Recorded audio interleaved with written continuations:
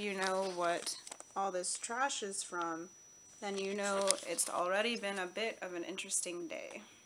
Well, I am back home after 3 days in the hospital for relentless recurring idiopathic anaphylaxis, meaning we don't know what my triggers are, the reactions just happen at random. And I feel that I was prematurely discharged. I'm not the only one who feels that way either. So basically what happens is my reactions at baseline are handled at home with doses of IV Benadryl through my port, but then I get into these flares that are very severe and the IV Benadryl does nothing.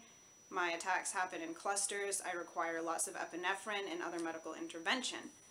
Usually what happens when I get hospitalized is I go to the progressive care unit for high-risk patients like me. I get the same doctors and I have a protocol where I must be 24 hours epinephrine free and at least be somewhat close to my baseline before I'm safe enough to go home. This time it didn't happen. I got like 4 doctors who who know nothing about me and I've never had before. I went all over the place before ending up in an oncology unit because the hospital was so overcrowded, and I didn't get discharged via my protocol. I definitely have not gone back to baseline, and I definitely was not 24 hours epinephrine free. Within those 3 days, I used 5 doses of epi. I had 2 rapid responses called on me, almost intubated once, almost aspirated once, which is where you swallow your vomit down into your lungs. Very dangerous.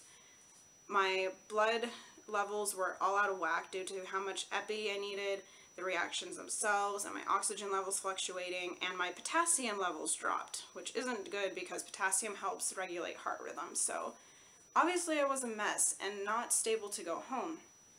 And the whole 4 doctors thing was like crazy because some of them said they felt I should stay and some said they felt I should go, and it just happened that the doctor who saw me last said I should go. He told me there's nothing else we can do for you here, and I said, I know, I don't want answers to my complex medical case. I know y'all can't do that for me. That's why I'm being referred out to these specialists, but y'all need to keep me alive through this flare in the hospital until I reach baseline and I'm safe to go home. But he sent me home anyways. I know I could have advocated for myself better, and Judd too, if we weren't so freaking exhausted, but he sent us home, told us to come back if we need to use epi, and Judd and I are so thankful I made it through the night at home without needing epinephrine or Benadryl. It's crazy I didn't have a reaction. I think God was really watching over us and allowed us to get a really good night's sleep.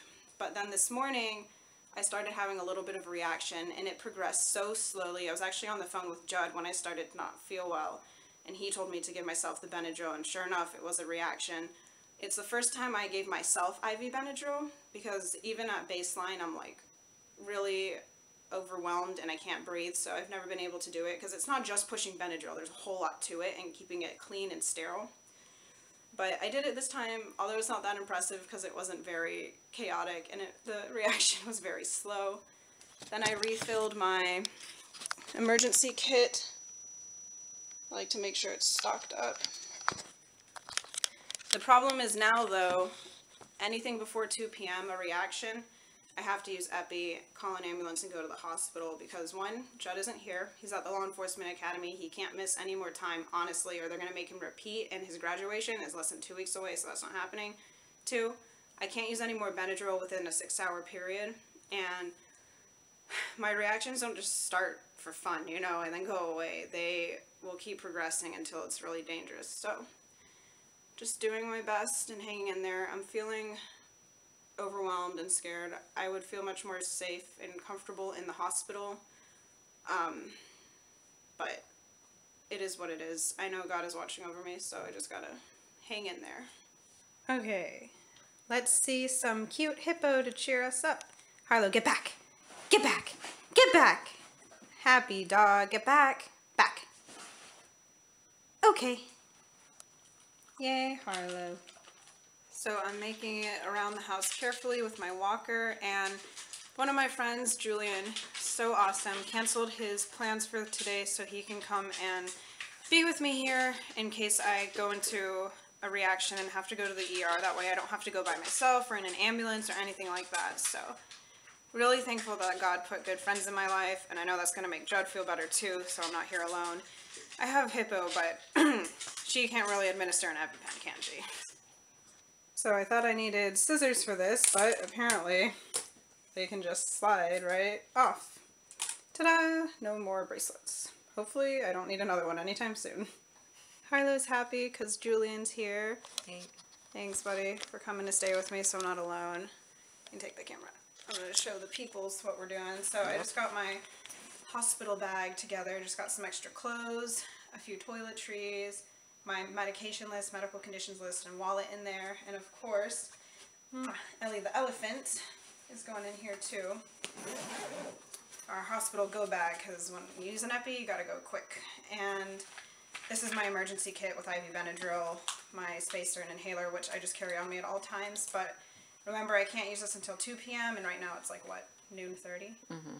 Okay, so we're getting everything ready in case I have a reaction and have to go to the hospital, because if a reaction starts, I'm pretty much going to need epi if I can't use the IV Benadryl. I'm going to try liquid Benadryl if I start one before 2 p.m. I don't think it's going to work because it's never worked in the past, but worth a shot. And Julian's actually, we discussed it. He's lived here locally a lot longer than I have. You actually grew up here, right? Yes. Okay, and he said that there's another hospital that's not too far away that is not overcrowded, and he had a really good experience there. I've had good experiences at my hospital, except for this trip, this past trip. They're just so crowded, so we're going to actually try the new hospital if I have to go. All an if, knock on wood, or I'll knock on a Harlow. So, fingers crossed for no reactions. We can do this. Yes. Wait. Okay, good girl. Look at that self-control.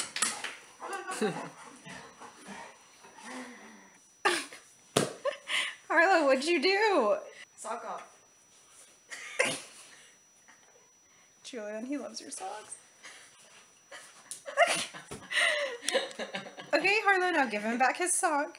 Have it? Give it back, Har. Have it? Harlow, give. Good girl. She loves them too much. So, as we kind of expected, I ended up back in the emergency room because I had to use my EpiPen. Had the reaction before 2 p.m., so couldn't use IV Benadryl.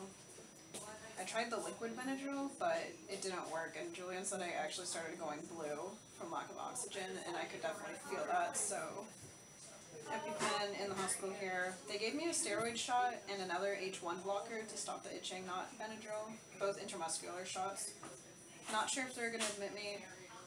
We'll discuss it with the doctor and see what's best, and Judd is on his way here to trade spots with Julian. But Julian, thank you for being such an awesome friend. He had a gut feeling he needed to cancel his plans to come be with me today, and he was right. Yep. We were. So now we're just waiting for Judd and the doctor. Well, Judd made it.